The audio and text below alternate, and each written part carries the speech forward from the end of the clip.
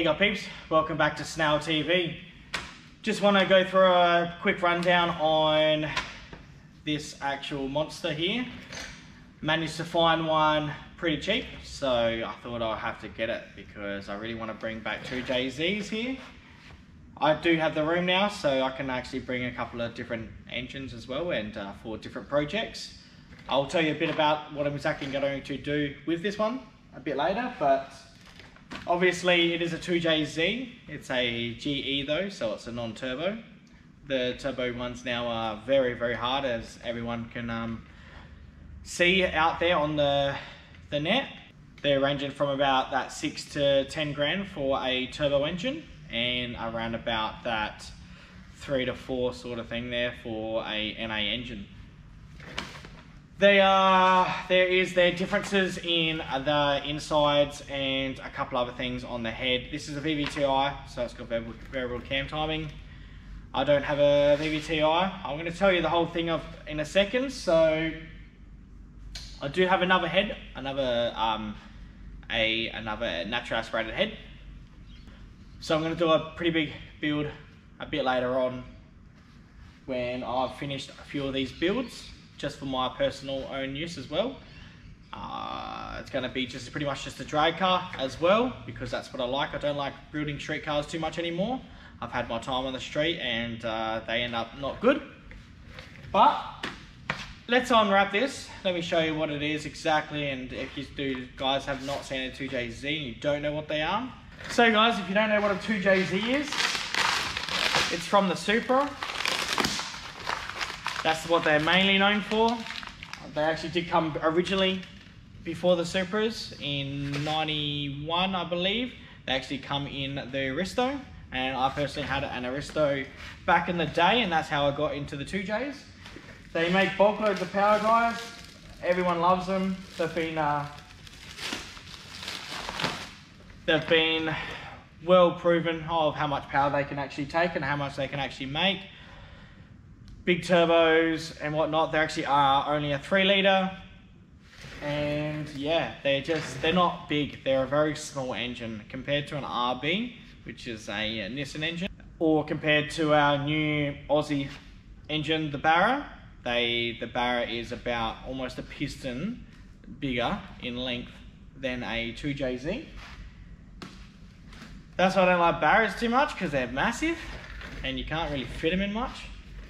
2Js, you can fit them in a lot of things. They're a very small engine, very compact. They're not too tall, and yeah, they're just well proven, guys. So if you don't know, I'm not going to sit here and explain all about it, but look them up on Google. So I know I've got a few K series guys now and a few Honda guys now. So if you guys don't know, please go on Google and look up 2JZ engines. So it's running motor. And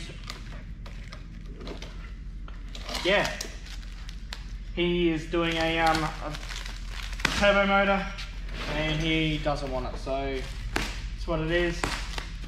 He's also got me a few parts as well, guys. So I'll call it a servicing, as you would call it. Service seals, alright, O-rings, and timing belt, and also a new tensioner.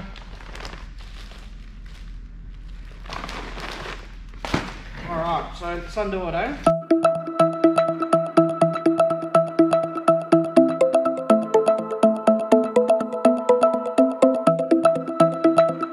Alright, well there we have it, guys.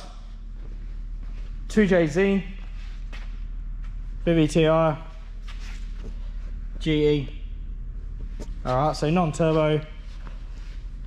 Easy to change that, no problem.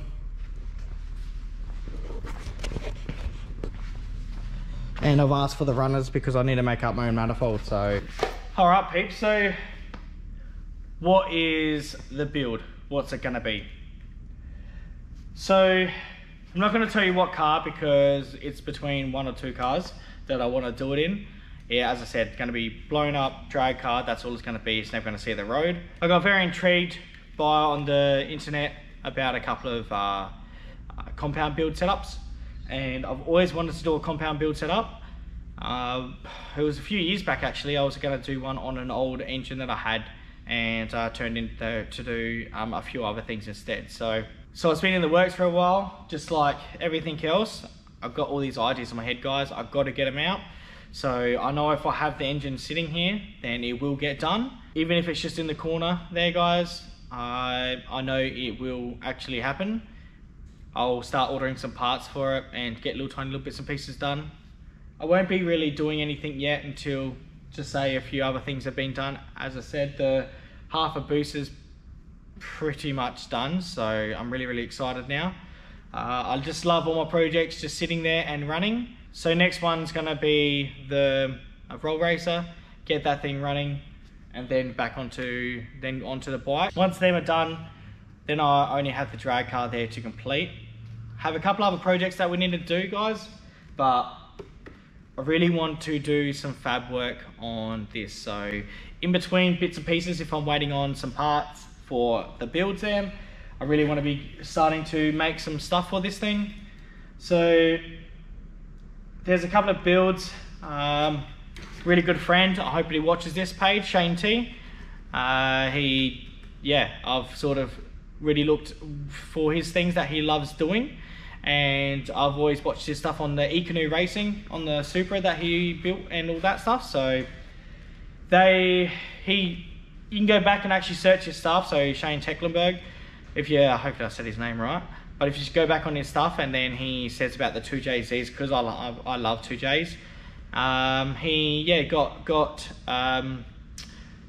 pulled over at a meet, and said that if he had ultimate money, what would he do with a 2J? And straight up he said he would turbo and turbo and turbo, pretty much. So a compound turbo. Compound turbos, obviously, guys, you can look them up, but they've been around for years. So yeah, the compound turbos setups have been around for, I would say, years now. So I would say almost decades. But they are very new to cars. As I said, they're not a big engine. But now that we've got billet coming in, we can make some massive horsepower. So that is the plan, the future plan. Really want to knock it up with all this. So this is going to be my mock-up engine, and then I've got this head and that head, but I really want to probably do something else with this engine, and I have another head there for the build for a billet block. But I really want to mock it up in the engine bay, but I really want to do let's say a compound setup, so with 3 or 4 turbochargers, so turbo and turbo and turbo and turbo, pretty much. I know that the billets now can make anywhere from 3,000 to 4,000 horsepower. That's sort of something that I don't know how to use it, so I've got a build that I sort of want to do, and I've always wanted this chassis setup. If I can get one, then I would love to do it in it. As I said, I won't tell you right now, but I really want to, do a compound turbo setup on a 2J. So we have the 2J setup, guys. I don't want to say any really more, bore you guys with more talking, but there's just some information there for you that I really what I want to do, and how you can see the channel going. But as you guys can see, the rest of the builds will be done first, and then we will be back. I'll be, tinkering with this as well in the background there. I do have another K-Series engine as well, and a couple other engines as well, but my heart's always with these ones. These are the 2Js, and this is why I'm pretty much here. So I got him to leave the intake manifold runners, guys, because I really want to make my own intake plenum.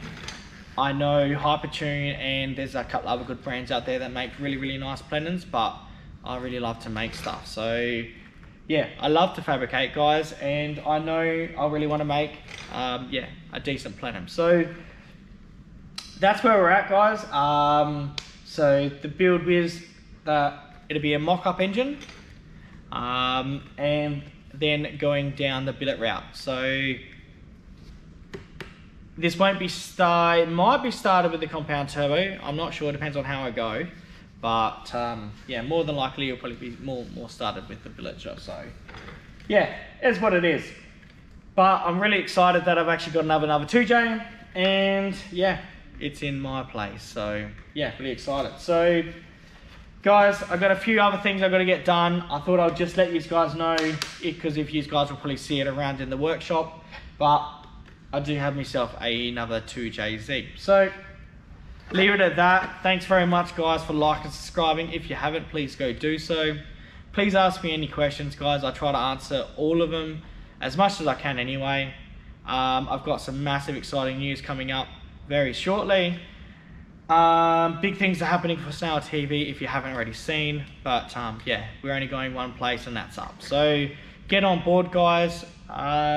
Yeah, if you guys got questions, yeah, hope you guys jump on board. So I'll see you guys on the next video. See you, peeps.